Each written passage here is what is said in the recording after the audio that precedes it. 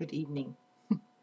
Well, for those of you who still actually believe in the election process in the United States, then in that case, it might be a good idea for you to contact your Congress members very, very soon, like today or tomorrow, or at the very least on Monday.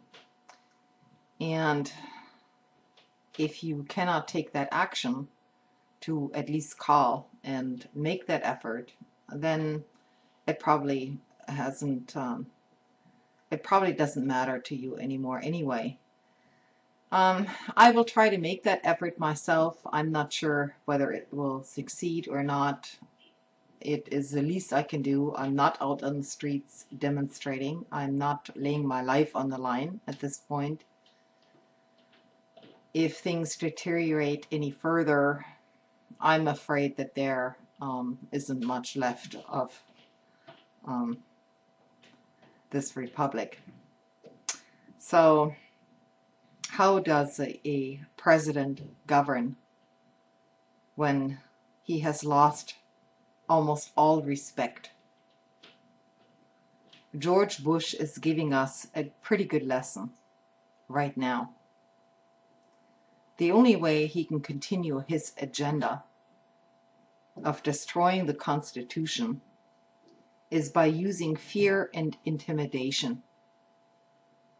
And the only way he can succeed is if Congress keeps caving in to the administration's underhanded scare tactics.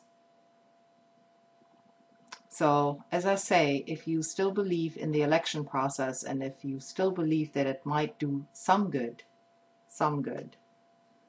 then the very least you should do is contact your member of Congress and look up, inform yourself. You know, if you really care about the situation, at least inform yourself enough who your member of Congress even is. And if you can't do that much, well, there certainly isn't much left to do. If you don't know who represents you in Congress, either you know, in the House or in the Senate, and if you just want to watch YouTube for entertainment, you know, that's fine. You'll have to live with the consequences after that, and we'll probably get a government that we deserve. Actually, we already have it.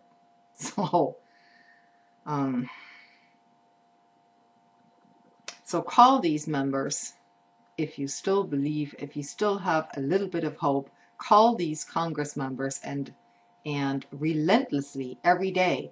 You have 800 numbers out there, congressional switchboards. Look up the number, do some work on your own. Don't just sit around. It doesn't take much effort, you know. You have an internet connection, look it up. Find out who your member of Congress is and call them every single day, not as part of a political action committee, but just as an ordinary citizen, and let them know that they're not going to get your vote if they do not stand up for your beliefs, which necessarily would include the restoration of habeas corpus in this country. Habeas corpus is the foundation of law on which this nation was founded.